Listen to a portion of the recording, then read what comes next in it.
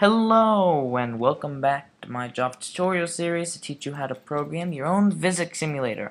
Now, as we already have programmed it, you can see I'm not opening up in Eclipse today. I'm actually on my desktop because well, the physics simulator obviously isn't finished, but I wouldn't be much of a teacher if I did all the work for you.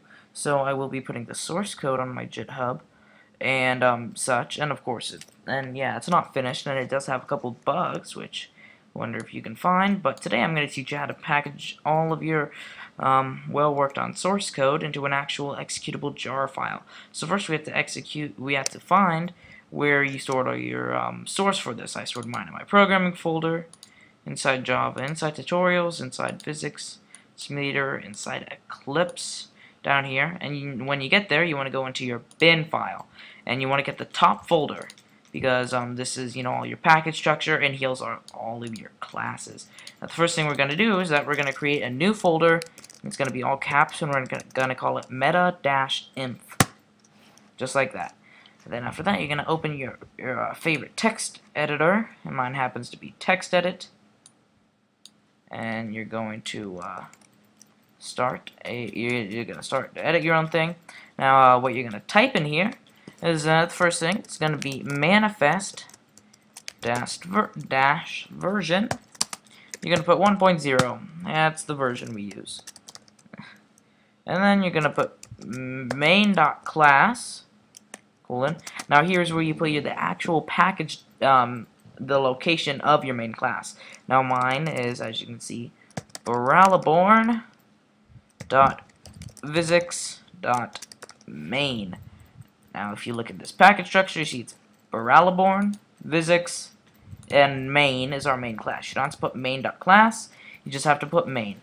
And one of the most important things you have to do is then you have to press enter. Now, with these files, they're going to be called manifest.mf, you have to have a line feed at the end.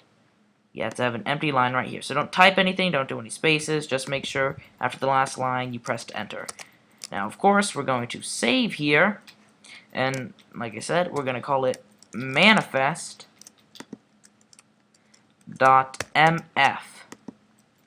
And let's see if it's down there. Yep, we're going to, I'll just navigate to it for you so you can get the whole idea again.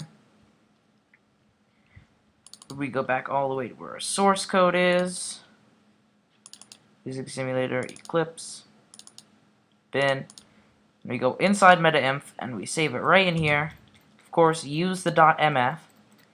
So now we've done that. That works perfectly. Now, inside our meta-inf, we have manifest.mf. Perfectly fine. Now, what we do here, we'll select both of these files, and using your favorite compression tool, whether it be WinRAR or 7-zip, or if you have a Mac, it's built in via archive utility, we're going to compress these two into a zip file. And what we're going to do, we're going to name it whatever we want to call it. I'll call mine physics sim. And you just change the ending to a .jar. And yep, there's a .jar. Now all we have to do is double click on this. And here's our physics simulator. And of course it still works and everything. Let's just add the force of gravity. Of course it's going to point at 270 degrees. Let's just say it has a force of 100 newtons. Look, there's our resultant vector and all that shit. And it works completely fine. Yeah, I mean, we can put it anywhere. We can put it on a desktop. Double click it. Still works perfectly fine. You can, send this right over to your friends via Mediafire or Skype or whatever the hell you want to do. But, I don't need it. I have it. It's not like I'm going to be distributing it at all. Again, it's not 100% finished. I'll have the source code up on my GitHub account here soon. And I'll also have the finish. Well, it's not finished at all. Yeah, I'm just going to have the source code up so you can look at it. I'm not going to post the jar at all, since you already know how to do all that stuff. But, yeah, there you go.